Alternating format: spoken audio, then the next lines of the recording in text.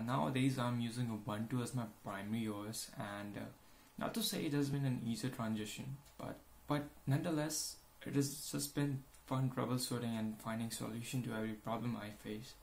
And this week I was having a problem with my printer scanner. Actually, the scanner wasn't working fine, although the printer was working really fine out of the box.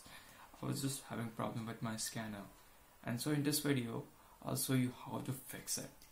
So just bear with me for a few minutes, I guess, and let's get started. So the first step is to download something called HPLIP. So to do this, just search Google and click on the link that is from HP, which will bring you to this site, and then click HPLIP, download HPLIP and choose a distro, and you're ready to go.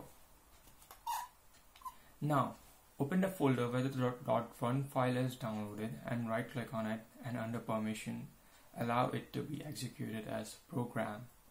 Or if you want to do it with terminal, just right click and open the folder in terminal and type the command chmod +x and name a program. Just type HP and hit tab to autocomplete. The file has been permitted to be executed, and you just can't double click it. You have to do it in terminal. So the next thing is, under the same directory, type // and the program name, that is type HP and hit tab, and it will start doing its work. It will ask for installation mode. I would recommend to go with automatic, unless you really want to get around those custom stuffs, which I haven't tried. And it is going to ask you for the root password and some silly questions, and just let it do its thing. So after doing all the steps, a GUI will appear telling you to connect the printer with the device. I connected it with USB. I think you still need to temporarily connect with USB if you want to connect your printer wirelessly. However, I'm going to use USB here only. So now click next and at the printer, and do check the send test paste to printer, just to make sure it is working all right.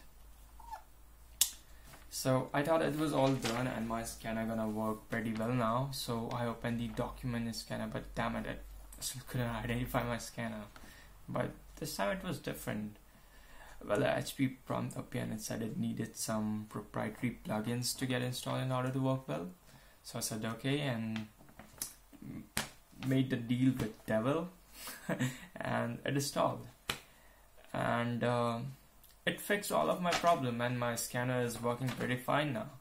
So I hope you like this video, and do let me know if it really solved your problem or not, if you're having some similar problem with your HP printer. So that's all for today. I'll see you next time. Bye.